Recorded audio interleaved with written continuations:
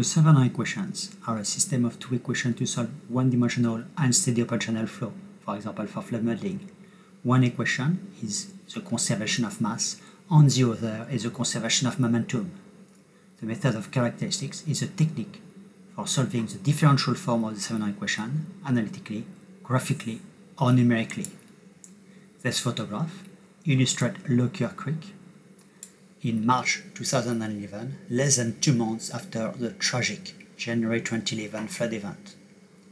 The second photograph shows a creek further downstream, looking downstream from a bridge which was under repair at the time of the photograph.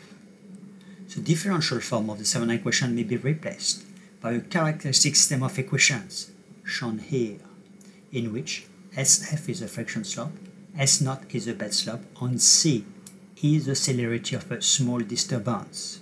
C characterizes the relative celerity of the flow motion.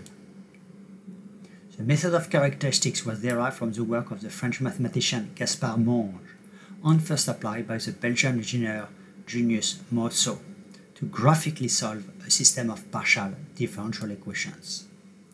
Let us look at the graphical solution of the characteristic system of equation. In the XT diagram, the first equation is valid everywhere along the red forward characteristic lines, and equation 2 is only valid along the black dashed backward characteristic lines. Let us look at the simple case where S0 equals SF, and for which the initial flow conditions are known at location D1 to D4. At each of these locations, the slope of the characteristic trajectory is known, and the forward and backward characteristic can be drawn. The characteristic equations give the velocity and celerity at the next step, since when SF equals S0, V plus 2C is a constant along the forward characteristic, and V minus 2C equals constant along the backward characteristic. And this can be extended at the next time step.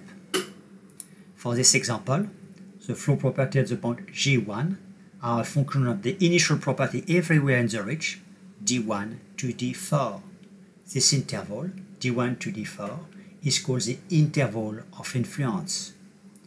In practice, an infinite number of curves may cross the interval D1 to D4, and the region D1, G1, D4 is called the domain of dependence.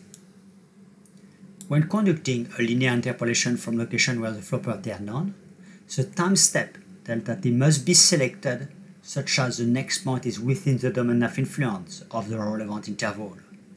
In turn, the time step must follow the following two conditions, called the Courant condition or Courant-Friedrich-Levy condition.